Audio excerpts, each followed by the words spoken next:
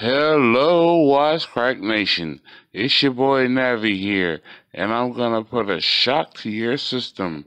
After a long-waited hiatus, we now have the return of Black Lightning reviews. As of right now, we're on the Book of Rebellion, Chapter 2, Gift of the Magi. Let's see what we're gonna get into after a long-awaited time frame. Well, it seems that Jennifer and Khalil are still on the run together, and what makes things more worse is after being cut by the female assassin, Khalil is experiencing some sort of infection from the cut. Why not just take your dumb butt back to town, get help from Black Lightning, and all this will be worked out? I swear, Jennifer and Khalil are taking this Romeo and Juliet thing too seriously.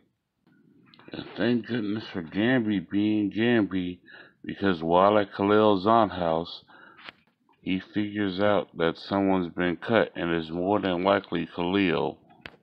So Gamby proposes a plan to check all the hospitals in the area and decide that they should split up and search them in order to find them quicker.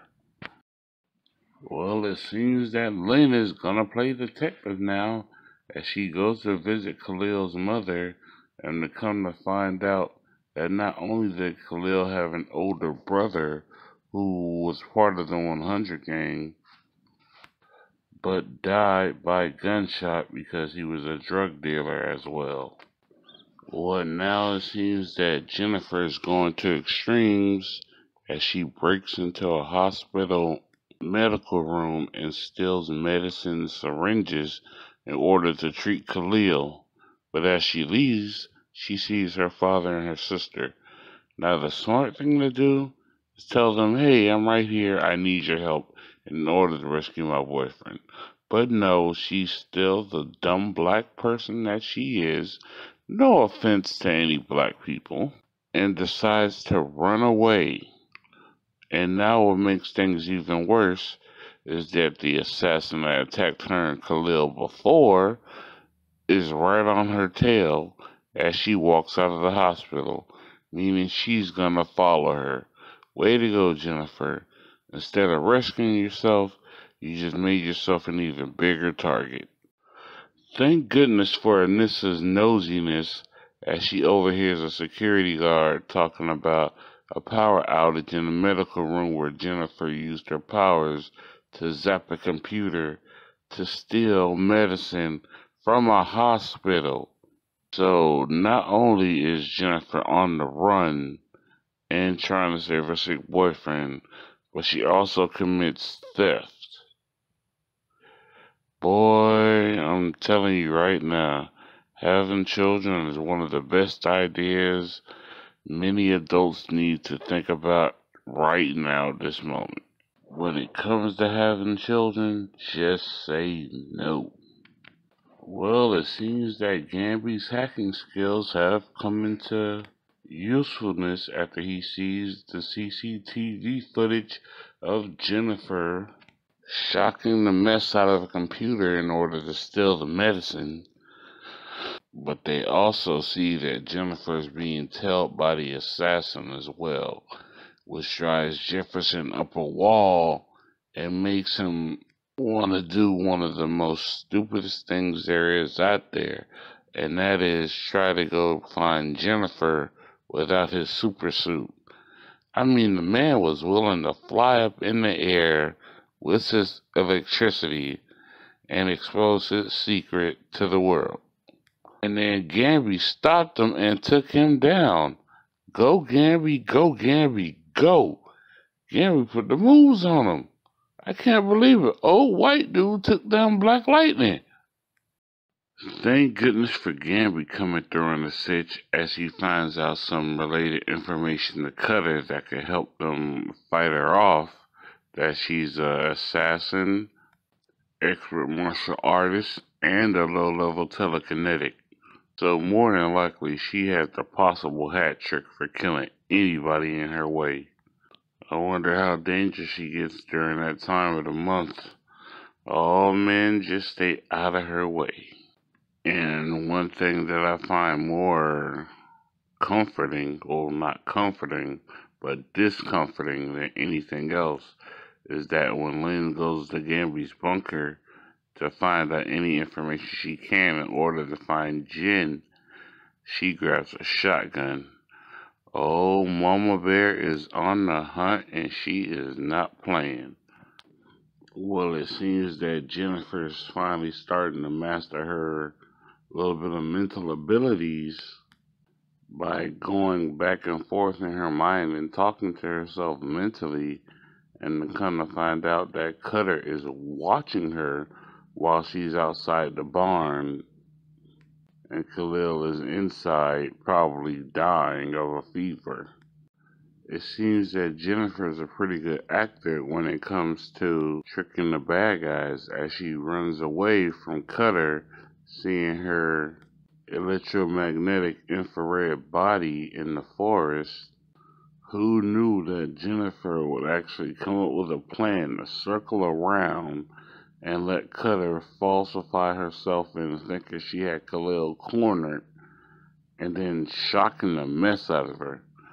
I'm surprised. It seems the young black women on the CW television shows are finally learning something valuable and other than how to be stupid and young. Well, one thing I can't believe that I'm seeing right now is that Jennifer's playing good cop and bad cop with Cutter, as she's trying to convince Cutter by shocking her and beating the crap out of her, is to get her to tell her what she did to Khalil. But Cutter isn't budging. Hell, she's a mercenary. She's used to being tortured. Well, it seems like good cop and bad cop paid off after Jen interrogates her by cutting into her with her own poisonous knives. Cutter decides to tell her where the antidote is. I guess her being a superhero doesn't work out for Jennifer. She could always be a police officer, or maybe somebody's wife. She'd be scary at that role. Well, we see Anissa, Gamby, and Jefferson playing high voltage detective and using the power lines to try to locate Jennifer. I swear, things would go better if they had a little more shock to the system with Virgil, if you know what I mean. I mean, come on. In order to find a teenage meta, you need a teenage meta. But due to the good idea of Jefferson by deciding to up the wattage to see thermal energy more, they find another hot spot that they hadn't looked in.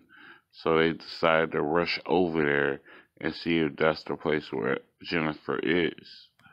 Well, I guess the antidote that Jennifer gave to Khalil is working properly now, as he's up and about. They both decide to leave Cutter tied up in the barn and continue to go on the run. I swear, the Romeo and Juliet syndrome is especially strong in these two stupid teenagers. Now, the most messed up part is, even though Khalil is better, Jefferson and this and Gary just missed them leaving the barn. But the worst part is the worry that Lynn has to suffer thinking that her daughter is dead. Throughout this entire episode, Lynn has tried to be so strong and so smart, but it doesn't help that knowing what is and what isn't happening to her child. Khalil finally sees the logic in what's happening in his life and decides to tell Jennifer to go home. But Jennifer, being stupid and putting some sort of love first that she has for Khalil, she decides she doesn't want to go home. I mean, you know what? Never mind. Let me not say anything, because Jennifer will learn her lesson in the end, hopefully.